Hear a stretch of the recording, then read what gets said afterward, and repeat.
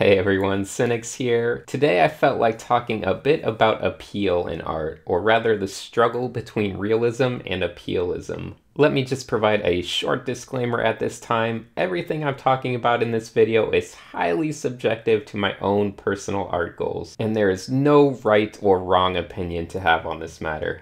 Okay, personally, my biggest fear anytime I start studying the more fundamental side of art is that I will lose track of the most important aspect of art, which is making something that appeals to people. I see this as a common struggle for a lot of artists. The more technically skilled and talented you become, the more boring your art starts to feel. Of course, some people might feel that hyperrealism is the pinnacle of art, and that's completely fine, but I personally find it a bit unappealing. If you look back through history, Picasso is probably the most notable artist to struggle with the battle of realism and appealism. A lot of his most famous quotes deal with this matter, but one good example is when he said, "It took me 4 years to paint like Raphael, but a lifetime to paint like a child." So Picasso is an interesting case. He grew up when classical art training was the only type of art training, and he was considered a child prodigy in classical art at a young age. It's probably this young age that led him to be more questioning on the established notions on art. So he rebelled, and this meant rejecting classical realism in the most extreme way he could. Personally, I'm not a huge fan of the art he produced, but the lesson to be learned is more important than anything, and my opinion on art lies somewhere between the extremes that he helped set.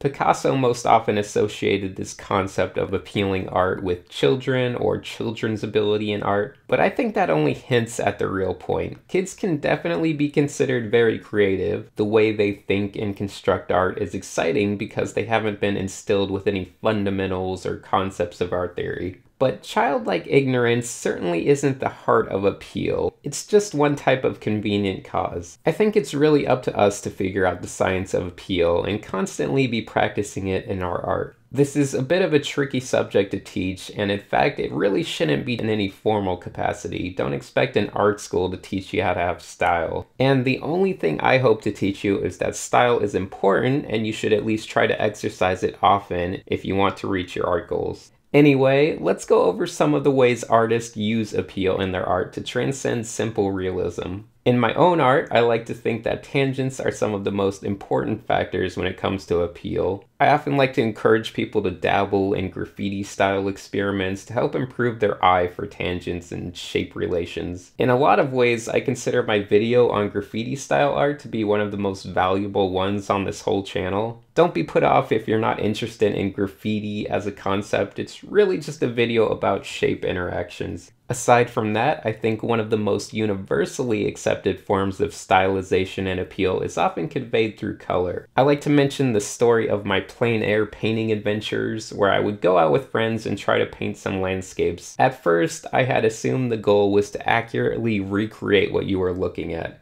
And don't get me wrong, that is actually an extremely beneficial goal to aim for. You can learn a lot about colors. But it wasn't until I actually went out with a professional plein air painter that I learned that the end goal wasn't about recreating what you were looking at, which is something a camera could do. It was about recreating the feel of the environment, and oftentimes involves subtly rearranging objects, and more importantly, using cooler and warmer tones in different parts to bring the painting to life. Equally important is using levels of abstraction and impressionism to increase appeal. Talented watercolor artists probably represent the more extreme elements of this. People such as Joseph Zbukvik, who makes amazing art. I do recommend next time you're in some quaint coastal town with a bunch of art galleries, be sure to check them out and try to figure out which artists are just copying from photographs they took and which ones are actually capturing something interesting and appealing that they saw.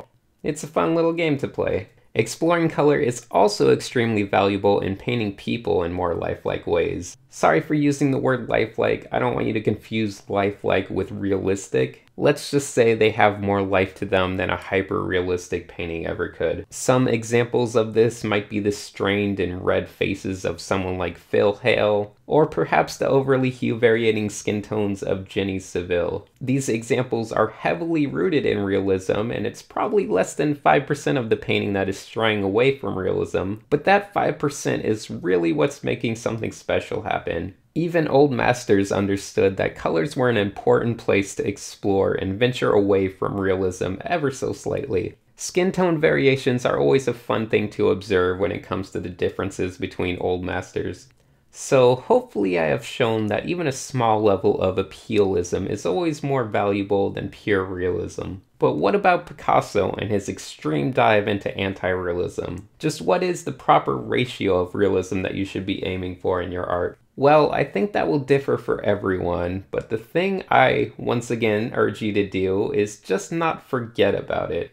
Experiment with it and be mindful of it. It really applies to everything. Colors are the easy sell, almost universally agreed upon, but what about things like anatomy? Are you okay with abandoning realistic anatomy for the sake of appeal? The more extreme examples of this might be shown in things like anime, but I'm sure some of you are thinking that clearly realistic anatomy should be the goal of an artist. Certainly it's not a bad stepping stone, but if you think back to what we observed about colors, maybe you'll start to rethink your opinion a little. Maybe that little deviation from realism, even if it's just 5%, is going to make everything 100 times more appealing in the end. I can tell you I've done a lot of figure drawing over the past few years, and in my experience, a perfectly accurate likeness will never look as good as an ever so slightly stylized one. Even something as simple as making hands slightly wider so the fingers can express added personality, it can do a lot for a likeness. Now, if you want me to really climb a little further out onto this branch, I think the same idea can be applied to things like perspective as well. Don't tell your art teacher I told you, but even perspective is meant to be experimented with once you have it well understood.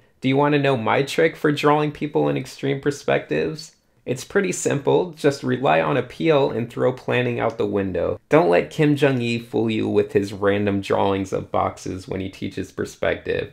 Yes, that is extremely important to understand when learning, but the goal is to twist things slightly beyond realism. Kim Jong-il uses this principle superbly in his own work. His perspective is often twisted in whatever way creates an interesting appeal. Oftentimes it creates the effect similar to a curved lens, but his method is based on appeal instead of realism. There's no complex mathematical computation going on in his head. It's all about what feels good and what looks good. Just using the concepts in the fundamentals and manipulating them in whatever way helps your appeal. Anyway, I hope this video helped you out in some way, maybe just a minor chiropractic adjustment of your artistic spine, if anything. I know I've definitely fallen into the trap of realism before, so I'm really just making this video as a reminder to myself as well as everyone else. Don't lose the appeal in your art. Don't let fundamentals and guidelines take you over. Things like Bridgman and Loomis are just the house you build in the hopes of leaving it behind one day. Alright, thanks for watching, and a big thanks to my patrons for helping support me to make these videos. You guys are wonderful. See ya, everyone.